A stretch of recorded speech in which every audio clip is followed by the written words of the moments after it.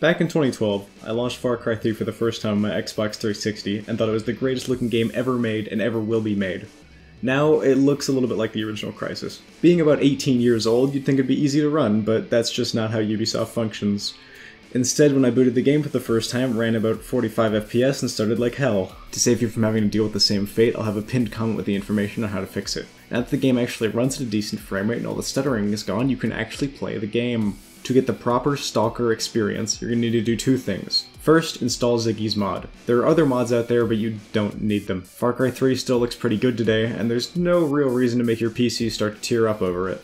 Ziggy's mod changes everything. The other thing you'll need to do is to set your game to the Russian dub. Having now played through the entire game with it, it's actually pretty well voice acted all around.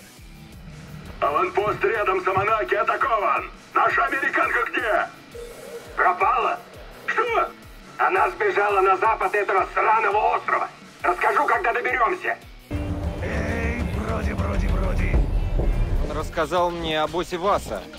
Хойте. Хойт, Волкер. Берегись его, Джейсон. Ты думаешь, Вас чокнутый, но все зло на острове идет от Хойта. Он отнял у Васа его разум. Это он, кукловод.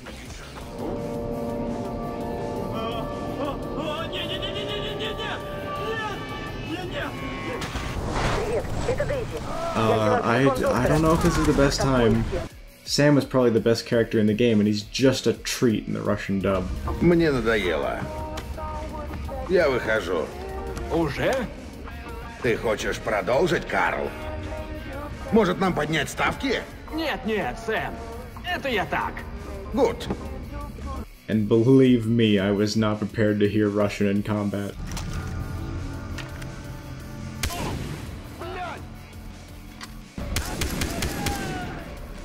All of this footage is on the hardest difficulty of Ziggy's mod, but even in its normal difficulty it limits you in a lot of ways that I really enjoyed. Guns must be reloaded manually, and there's no indication for how many bullets are left in the magazine.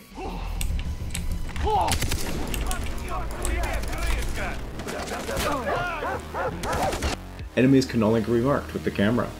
You die exceptionally fast. There are no interact prompts for anything. Guns and attachments are now sold with realistic prices. Radio towers no longer give you free guns.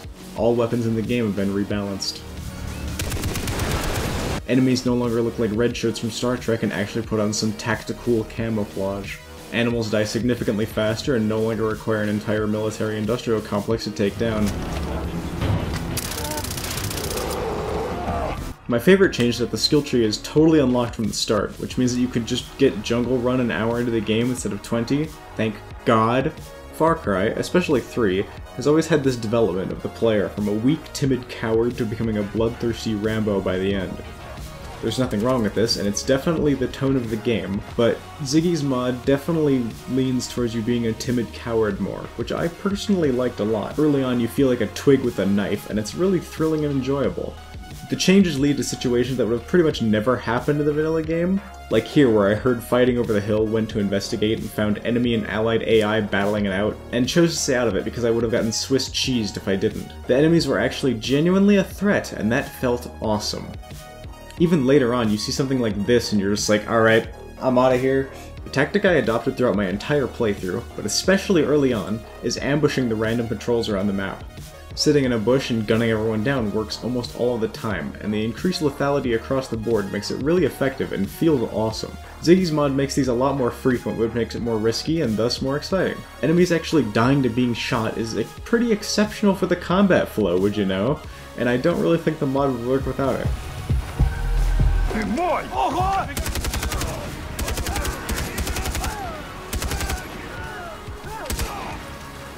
You know what's not exceptional for the combat flow? The fact that you have to loot everyone you kill because everything costs an arm and a leg. Ziggy's mod changes the loot animation to be faster than vanilla, and it still takes years off your life. I ended up grabbing the perk that makes you loot people on takedowns and trying to get as many as possible to lessen the extremely boring pace-destroying loot process. Also, whoever decided to make the loot and swap weapon button the same needs to go to hell, but at least the guns on the floor still shoot.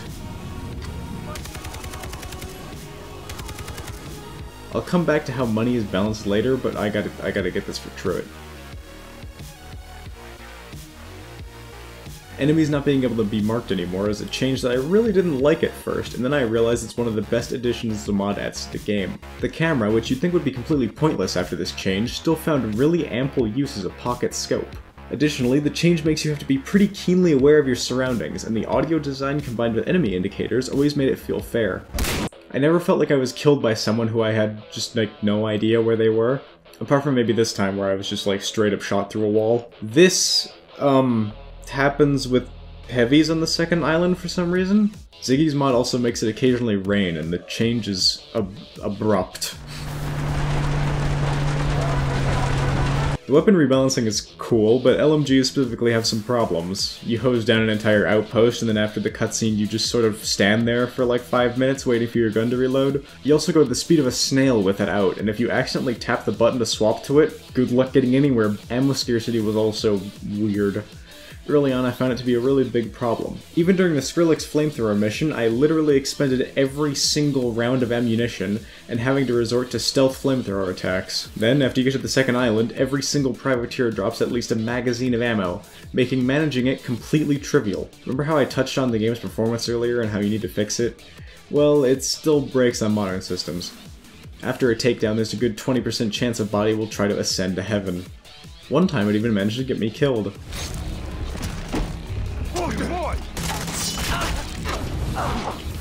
The game works pretty well for the most part, but I expect things to break. And some things look really jank.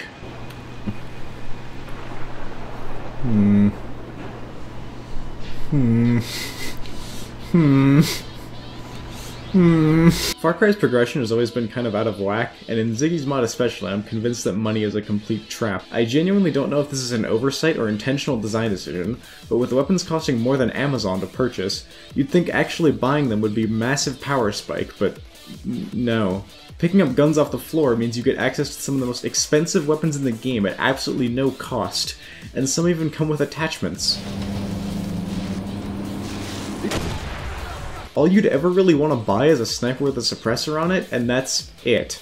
I didn't even bother doing that in this playthrough. Halfway through the game, they hand you the most powerful sniper in the entire game, with every single attachment that isn't a suppressor, and I just ended up rolling with it until the end credits. Take it from me, don't bother to loot people. Suppressors aren't even wholly silent anymore, so they're largely unimpactful on anything that's not a sniper rifle.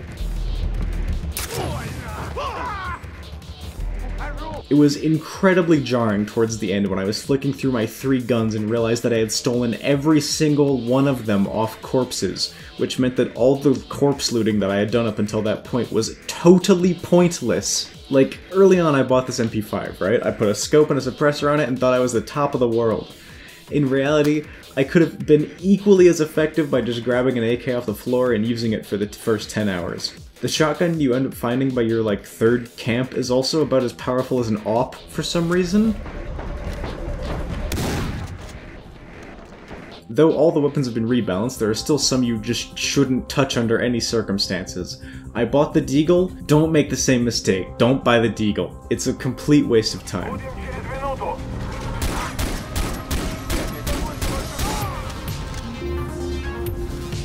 Okay, nearly murdered an innocent man. Wouldn't be the first time. Money being largely worthless is a realization I had unfortunately late into my playthrough. I did all of these things that are in retrospect completely pointless, like killing the occasional ally for their money, hunting for spare money in caves, and most unforgivably, intentionally letting the enemy radio for reinforcements at outposts so I had more people to loot. I did this so ubiquitously, and it was all for no reason. Don't be like me, it wasted an unreasonable amount of time, and I didn't even end up using any of it because the ground weapons were better anyway. Oh yeah, the plot. Before settling on this video's format, I was originally intending to cover the entire game's plot and touch on every single story beat, but that's way less about Ziggy's mod and way more about Far Cry 3. Despite the fact that I have pretty much every single cutscene in the game recorded, I'm gonna try to keep it brief. There's definitely some padding in the main plot. Like, Buck should have been cut completely. Seriously, I hate this guy. Dude was probably the first gay character I'd ever seen in any media, and so of course he's a sociopathic rapist. None of his missions really amount to anything either. You just sort of go on 3 really overly long treasure hunts to get a knife that you stab him with. Does this joke even translate? I don't know about that, Jason. There was circulated US currency in that box over there. Apart from Buck, I think Willis's mission's going a little bit too long, though I did get to have this moment. What am I playing right now? Wow, they're really not subtle about this, are they? And lastly, for the plot, I don't think you spend enough time on the second island, specifically with Sam. I love him, and it's criminal how he gets japed. You kill every antagonist via QuickTime events because this game was made in 2012. Surprisingly, I don't actually have a problem with killing the villains via QuickTime events. It's even used for this cool moment in the last mission where after you kill Hoyt, you come to and realize you murdered all these people. What I do have a problem with is why Hoyt didn't die significantly earlier into the game. Like, right here, I have a sniper rifle, clear line of fire, he's obviously in view, not moving, and then it cuts to gameplay and he's just gone. Or like earlier, when I'm in his office and he's trying to intimidate me, like, why don't I kill him right here? There's no guards in the room, just stab him. People disappearing right after cutscenes is also extremely jarring. It happens after practically every mission, so I can't show you all of them, but it's a really weird choice. It's not even consistent either. Like here, Sam is still there after the mission is over, but other times it's just like... it looks so egregious. Lastly, the weapon balance changes kind of completely ruin all the action set pieces. Pretty much any time you're forced to sit in one place on an HMG, you're gonna have to play it over and over again until you get lucky. Or, in this mission's case, disregard it completely after dying one too many times and jankily fighting from some house nearby. In actual gameplay, the HMGs are certainly strong. The heavy weapons in this game must be loaded with HE rounds because they make all vehicles explode in like the first 10 rounds. Look, Sam, I've wielded that gun. If you fired at us, we'd be dead in the first 13 shots. Ah, look at that. I managed to make a whole Far Cry video without even bringing up any of the batshit dream sequences. Basically every sequence with Citra sucks, and make sure to kill her at the end. I have no idea how to end this video. Thanks again to Luke, Emily, and Clary. Give me money to get your name here.